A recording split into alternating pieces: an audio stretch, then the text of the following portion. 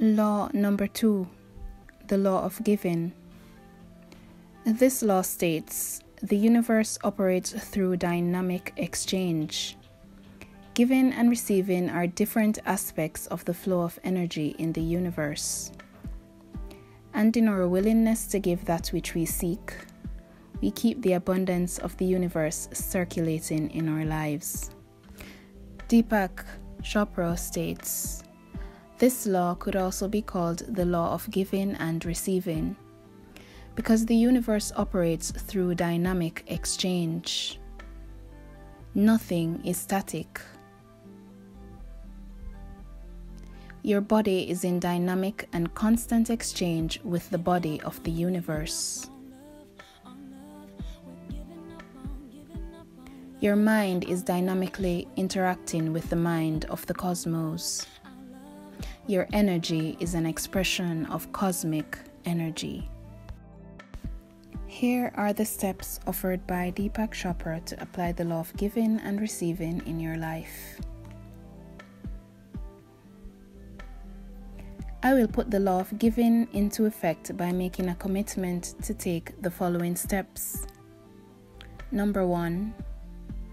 Wherever I go and whoever I encounter, I will bring them a gift. The gift may be a compliment, a flower, or a prayer.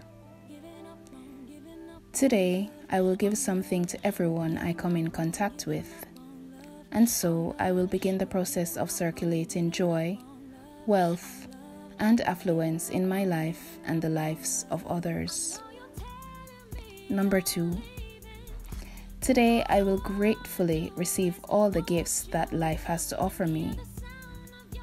I will receive the gifts of nature, such as sunlight and the sound of birds singing, or spring showers, or the first snow of winter.